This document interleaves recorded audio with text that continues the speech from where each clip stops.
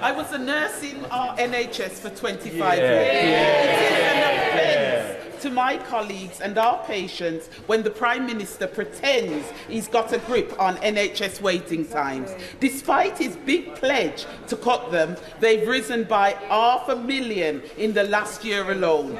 He can blame striking all he likes, but after 14 years of Tories, who can possibly say that NHS is better off? Mr. Speaker, can I thank the Honourable Lady for her decades of service in the NHS and commend all the work of our fantastic, hard-working nurses in the NHS. And I'm pleased that we've delivered early on our manifesto pledge to have 50,000 more nurses in the NHS, together with record numbers of doctors, elective surgical hubs, community diagnostic centres, all of which means that we are now treating more people in the NHS than we have ever done before.